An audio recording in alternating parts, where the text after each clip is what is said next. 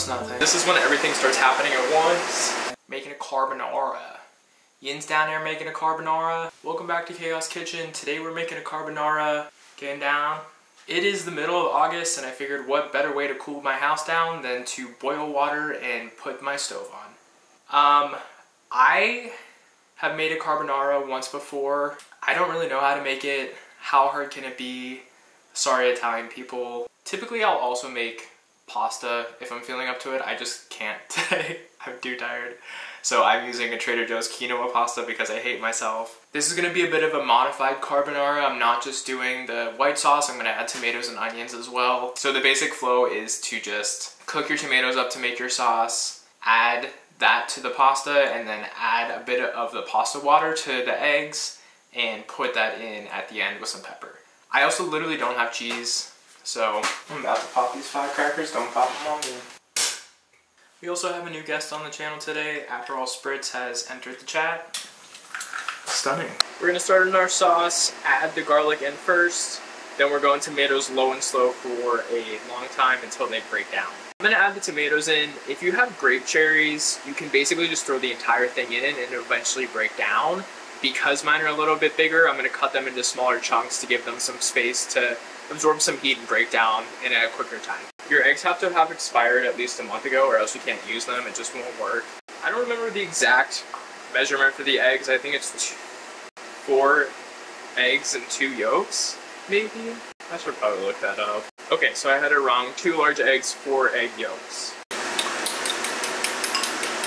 I'm pretty happy with how much my tomatoes have cooked down at this point, so I'm gonna add the onions in to cook with those as well.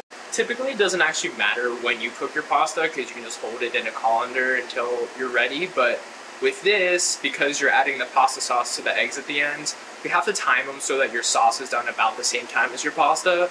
So I'm gonna put the pasta in now. I think I'm about 8 minutes out from my sauce being done, and then we'll start with the rest. I'm also gonna add some mushrooms to my sauce.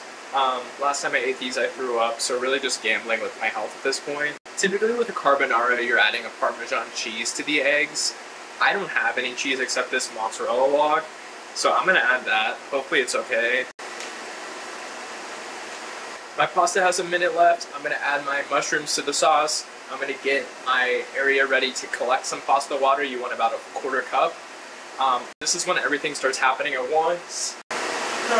If you've never collected pasta water before, a good way to go is to put a measuring cup in the sink and then put your colander over top of it and then just pour it in there. Forgot I had this thing actually. My colander wasn't sitting on my measuring cup and I was panicking.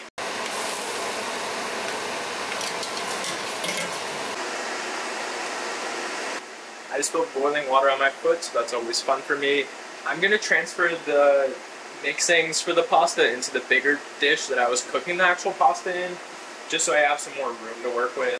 And then I'm gonna add my pasta water to the eggs. This is where it becomes a bit of an art because you don't wanna add it too fast or else you'll cook your eggs and you don't want scrambled eggs in your pasta. And so you wanna add it very slowly, which is hard for me because I like to get things done very quickly. And I'm just slowly pouring the pasta water in until the eggs get to a creamy consistency. Spill pasta water all over your counter. I feel like I just added way too much water, but I'm gonna try not to freak out. One of the centerfolds of carbonara is pepper. I at least have that, so I'm gonna add as much as I can to here before my arm starts getting tired. That actually turned out creamy, and I'm so relieved. If that was watery, I would have started crying. I think we're about done here. I'm gonna add some finishing touches of a balsamic vinaigrette and basil and call it a day. This is a pretty easy way to make pasta that is creamy and has some interest to it. I know mine is not traditional at all with the tomatoes and onions added, or really anything that's in it. But it is still a great dish. I think the texture on this pasta is so nice. I think the flavor is great. This was a carbonara, or at least my take on a carbonara. Hope you